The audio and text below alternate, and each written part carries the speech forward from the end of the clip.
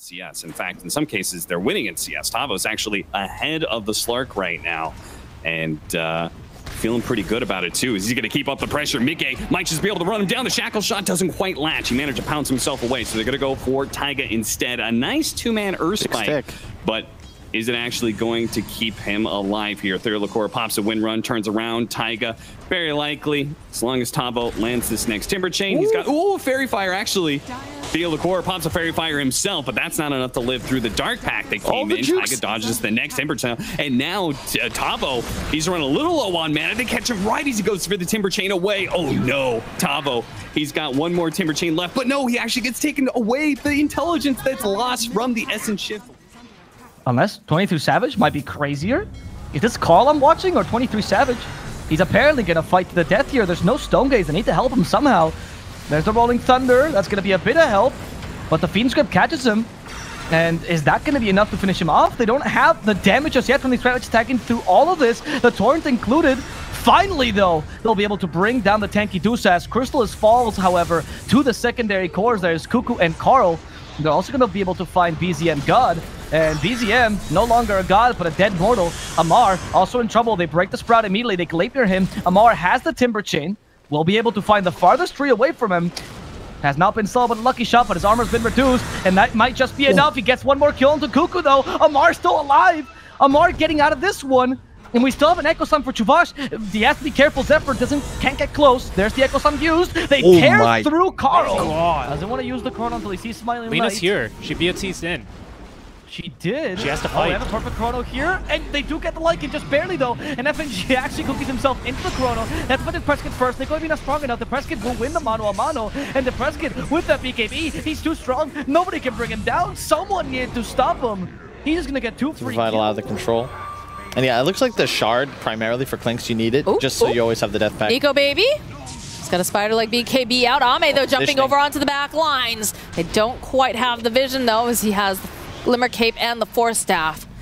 Espoir has to be careful. He's going in for the call. They have Limp over on the high ground. They're trying to just take out this Faceless Void, and they will be able to do it with a big dunk. Faith Bien, though, he's very tanky. Nico Baby throwing out the stun. Zhao 8 forced to run away. And they have this Brain, though, coming out from Limp, doing a decent amount of damage over on the back lines. Again, Zhao 8 to fall. Ame, though, still putting out a lot of damage. Espoir, he's got to be very careful. Just moves off to the side again. Limp doing the little battery dance that he can do as a Pugna will be able to ensure Espoir still part of this fight as they go in again with that Storm Hammer. They've got some of the damage. Do they have enough, though, is the question. Why? He does have the Chronosphere if they need it to just try to disengage, but he's got to be very careful. Nico Baby just chopping them down into pieces, breaking those bones apart, and it looks like they'll finally be able to take out the Aegis the first time, but he's coming up a second. There it is, the call, followed up here. Y trying to find the angle, trying to figure out what's the best play here. S4 taking a lot of damage. They have the Decrepify, the little battery coming out, but they grab up the Pugna, but they have the Guardian Angel. Faith Bien finally falling over here. FNG, he's next to go down. Q will also fall. Ame, though, he also gets murdered as Y gets taunted up, held into place, and just sucked dry. Dire wards everywhere. There are no Radiant wards around Roshan. So you see Innocent... It's going to go down too fast. They're not going to be able to get in there. Yeah, there it is. There you go. And this all stems from one single PL death, which could be a second if he just stuns blindly into maybe a pounce. And no, the global silence at just the right moment here. Sunray BKB comes out. Is stunned, though. It's going to buy a bit more time here for PSG LGD to get things done. Leash does end up snapping. This is not looking good for Hector. Can he get out of here in time? He still manages to topple away. He's still alive somehow as they manage to drop off over here. Followed up with the finger with the Echo Slam! Hitting all 4 of them right off the bat. Schofield, he does pay for it with his life. They only take down E, and Ame still alive. Faith Bien over on the corner. He's trying, but this is not looking good for him. He is the next one to fall. Can they get anyone else? Oh, they found Ame. He doesn't have any mana left. They're just chasing him down. Here's Fishy. A little bit more mana here for Chris Lock. They try to block off that exit route. They need the vision. Searching, trying to grab any stragglers. Knows that Miposhka is very, very low. He's going to go for the play. He wants him, but there it is. There's the Yule play as Miposhka hiding into the tree line. Does get rooted up, though. And he will fall. 23 Savage in the pit, fighting with Collapse. Who's going to get it? It's going to be 23 Savage. Adair takes it. And this is most likely going to be a dead Collapse. They have the trap. No. Can they get there fast enough? Blinking Magnus too. does have the blink, though. I think he's going to be all right. He has an Essence Ring as well. Whoop. And just sidestepping, breaking the ankles, dancing around the map. They're trying. They drop the traps. And eventually 23 Savage just says, you know what? Not worth my time. They have a scan. Do they want to waste it? Nope, they're using traps, though. To be fair, Collapse, this is very, very patient here. Most players on top of that barrier, which keeps him alive. So that's all what kind of ends up baiting LGD into taking what was a pretty haphazard fight for them, as they will now find out. Okay. Nope. As they now find the sniper, though, this is ideal. The most important kill this. The hook, Mickey, saving him. They're committing for this. They have the void. They just need to hit him once with the void. Oh, but the Yules! They stopped Night Stalker. Quake was still alive. He can actually fight back. They have the assassinate ready. They're gonna go and kill Jinkyu, sorry. And that's going to be... I've not seen it yet. I've not seen any Clinks v PL. So maybe on old patch, PL would slaughter him, but the new barrage, it could be the answer. Carl's going to need some teleports to come in here as fast as possible. The stomp coming here from Zephyr will enable him to stay alive a little bit longer. He's going to be able to bottle through. Save over on the side. Whitemon to fly forward. Can they slow down GPK long enough? Yes, that's the last click coming in. Lots of theory crafting going on. Yeah, sorry. For sure. No, it's good. It's good. This is what people want to hear, They're trying to figure out how am I supposed to deal with this, because I'm sure it's popping up in everybody's pubs right now. I'm sure they've had enough of that nonsense, but save a little bit off the mark here as a quick follow-up, but they do have dust. They've got 3 Big heroes. Sleep. Yep. It's a great sleep coming out from Zephyr. The Clinks and all them TPing in, with them hoping that Lion, Venge, and Lesh can maybe defend their base.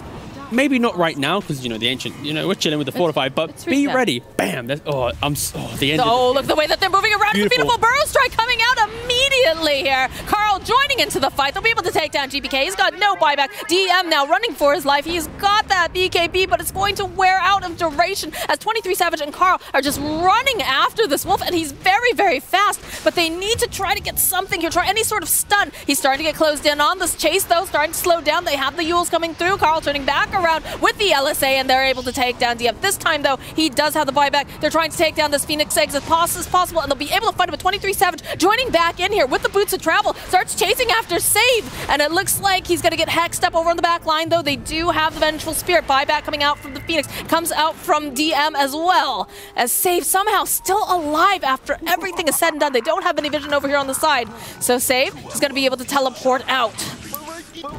People in VP's audience starts to grow as more people realize this is a they have game. found themselves a little piggy. Koo is gonna run away. PL does buy back now. That's gonna pop the and just go for a Whitemon. 23 Savage buying back. They get the swap over on Nightfall. He does have a refresher orb.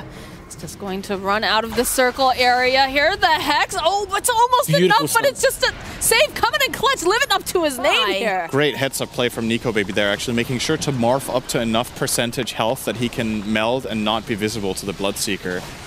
Nicely done. Jump forward over onto Boxy. They've got the dust from Taiga, but that silence hurts a lot. Do they have any vision, though? They'll follow up, dropping the blood right, jumping back over onto S4. They've got so much damage, he's going to get another Burrow Strike off. And Mickey, he's just taking too much here from Nico Baby. He will fall. Boxy's just taking a bath over here in the Sandstorm. He's going to try to get over to the side. They have the stun. They'll follow up with some more of that, and they're just going to wait patiently, it seems. S4 would like this kill. Boxy, again, just melding, trying to just stay alive. It looks like Alliance, they've had enough of this game. They're just going to go right full duration, but just a couple of stuns with the roll-up, killing off or significantly lowering the impact of the illusions. I think LGD have the solutions to Terribly the entire game. I don't think he reaches overwhelming point here. Nope. Let's see. Dear. He should be able to still kill him. Yeah, Turned around and goes to the vacuum. Toro is definitely dead, though. Oh! No way! No way! Oh my goodness. That was insane, and now, I mean, they were hoping to be able to get the kill on a Terror Blade, but the potential of losing a fight as well. Okay, never mind. BKB, Toronto Tokyo is going to TP out as soon as they see all that heal. Why? Just shy being able to... Yep. You're like, oh, if only I had a 4 that could pull my... Oh, my 4's mid. And that's the best thing you can probably do as well, because he's going to... Oh, he's closing, poised up, not quite. He should still be... Oh, never mind, no, he did close him in. My bad. Poik was going to die with this. They push him forward. Oh, brotherly love. But is that going to be enough, though? They're chasing after him. Koipa with a bottle healing. One last hit from Lina. Dragon Slip, the purification from Insania. Desire is just a contract you make with yourself to be unhappy until you acquire what it is you're looking for. And in this case, both teams, they want to win. Very badly. Beast Coast. Maybe two, but you can want to win too much. It's a negative. You see a smoke here from T1.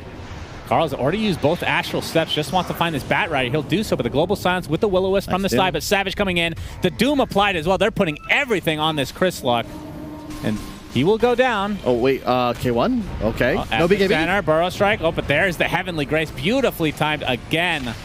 But K1's going to get turned on potentially. 23 Savage trying to TP out. He'll be successful. The Burrow Strike is a little bit too late. So away he goes. And this is exactly what you were talking about. T1 is very happy with that one kill. And if they can get out, they'll be satisfied. Cuckoo might have to sacrifice himself, though. Again, Midas off cooldown. Not like this. Yeah. Like, that's so annoying. And now, post BKB, you're going to have the ability to go toe-to-toe and prevent Thunder. Oh, there's the Global Silence with the lasso into the epicenter. Burrow Strike. Is this going to be enough to take out 23 Savage? He gets a Stormbolt off onto the high ground with the BKB activated. There's the Guardian Angel. He somehow lives throughout all of that. They used everything, and now T1 just resetting a bit here. Another nice Burrow Strike. That's the Aghanim Scepter, but already 2 dead for Beast Coast. And now Savage the Doom applied to the Terra Blade. He's TPing in. And he is just going to get dropped like a rock. Double kill for Carl. Just amazing counter initiation. On the cliff. If Fata can find Wyvern, it's a guaranteed black hole.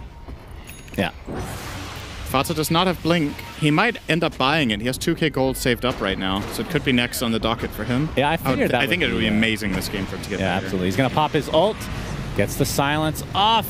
On. Yep, there's the Doom. It comes out. Fata's on the high ground, but it doesn't really matter. There's a big black hole onto 2. Tidehunter's going to take a tumble, and the Gyrocopter is getting decimated within this Midnight Pulse. And GPK, he was the target of the Doom, it looks like, as the double kill comes from 9. Double buyback. Wyvern and Tide still have their ultimates, but they're all alone, Cinder. They have nothing to do. Fata still looking for this high five. Finally, DM gives them the high five. Congratulations. What that gets you is yet another death. A dieback, in fact. Great job from TA, man. 9 is an actual god. Jin Q gonna be spotted out here. Gets the deck. Oh, if he gets this kill. If he gets this kill, there's no way, right? There is no way he gets this kill, please. Oh my God. My heart.